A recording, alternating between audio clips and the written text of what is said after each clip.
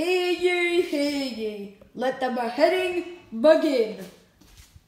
We have the victim, Miss Angelica Frogsnos. We will now drag her to the axe to be beheaded. Oh, yeah.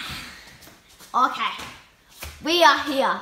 Now, in customary tradition, the horse is allowed to go and just sit and sadly watch.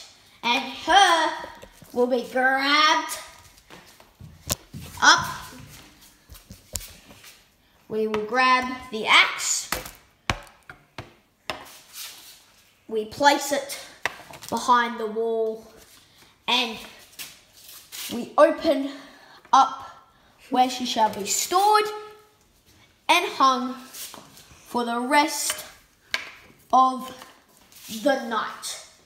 We leave her for 24 hours and will then return to her nearly dead, and then we will behead her. It has now been 24 hours. We have returned to the scene. As you see, she looks partially dead.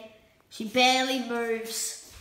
And now it is time to disembowel her, also known as removing the gut.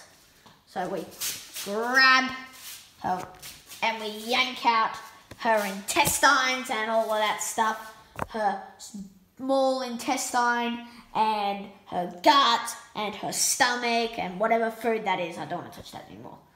And now, bow your head down.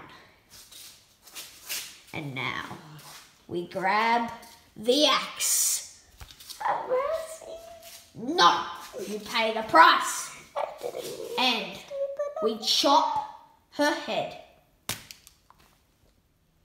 As you can see, the rest of her body is detached from her head. Or should I say, her head has been removed from the rest of her body. Look at her limbs. That's sad. This one?